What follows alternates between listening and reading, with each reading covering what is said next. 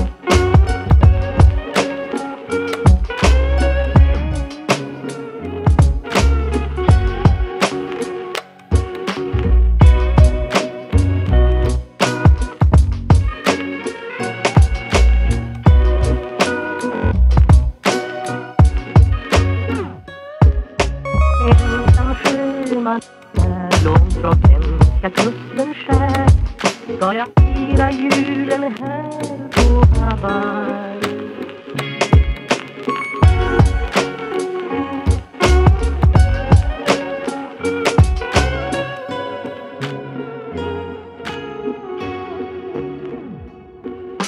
Ensam sjöman är långt från kusten skär. Ska jag fira julen här på Hawaii?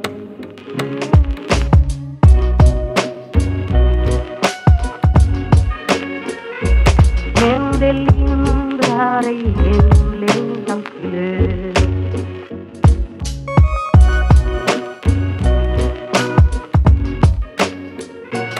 Men det lindrar i hemlängtans glöd. Ensam sjöman är långt från svenska kusten skär. Ska jag fira julen här på Hawaii?